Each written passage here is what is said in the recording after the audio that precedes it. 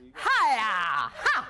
I am here in Midtown Manhattan with Gabby Rubin, who is an extraordinary self-defense instructor teaching women night after night how to protect themselves, and she's going to give us her tips for you. Someone puts their hands on you, you don't think, you react. Women possess a sixth sense that men do not. Trust that voice. If it's telling you something doesn't feel right, it's probably not right.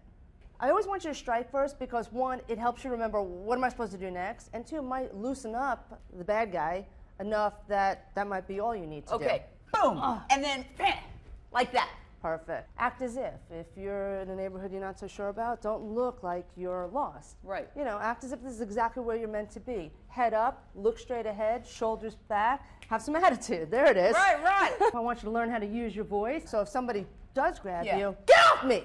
Ooh. Might be all you need. So instead of you poking in the eye, you might just use your voice. Yeah. And then grab and get out. Yeah. Okay? Get off me! So it has to have attitude and it has to have volume. If I say, Jane, no one's going to care. But if I say, Jane, people are going to turn. Yeah. Instead of yelling help, we yell fire. Fire! Fire! That might startle him. You know, if you're going shopping and you're inundated with bags, you have no way to fight back. So consolidate your bags and keep a hand free. I will make a reason why I take off running. What? Oh my God, I'm on my way. If I'm walking and talking on the street, I lose the use of this hand. I can't hear a bad guy coming up behind me because I'm too busy talking or listening to you, and I can't see anybody. Well, what's even worse, I always walk around with these in my ears. I'm like listening to music, right? And that's a bad idea. Yes.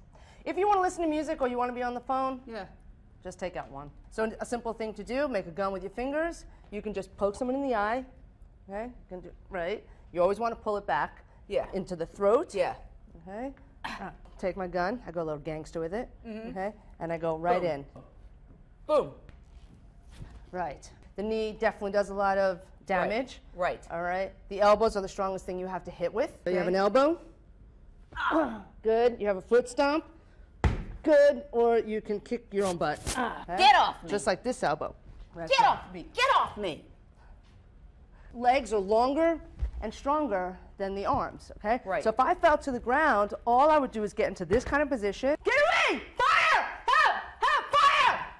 Okay? Right? Yeah. A couple of times when I've had a knock on the door that I thought, and I'd be like, honey, come to the door. And then I'd be like, what? What do you want? Safety items are meant to be on you, in your pocket, ready to go. This is a Kubotan.